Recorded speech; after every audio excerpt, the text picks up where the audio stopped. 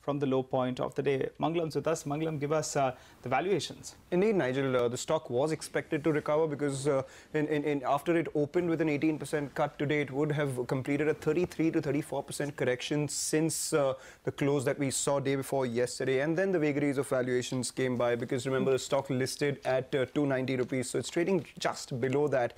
And the IPO was well received as well. So if you pull up the comparative valuation chart, at today's low point, the stock was trading somewhere around that 18.5 times 12-year forward earnings, and after the up move right now, still trading lower at lower valuations than the peers. VRL trades at around 21.2 times, and keep an eye out on the margins itself. The margins at 15.5% on the EBITDA level are much higher than the industry leader Blue Dart as well, which has 14.9% margins, and Blue Dart in fact trades at 55.1 times FY17 earnings. Even if you look at the other companies that are there in the pack, All Cargo and Transport Corporation, the valuations for VRL were more attractive at the low point of the day, and that's why we saw some traction coming by.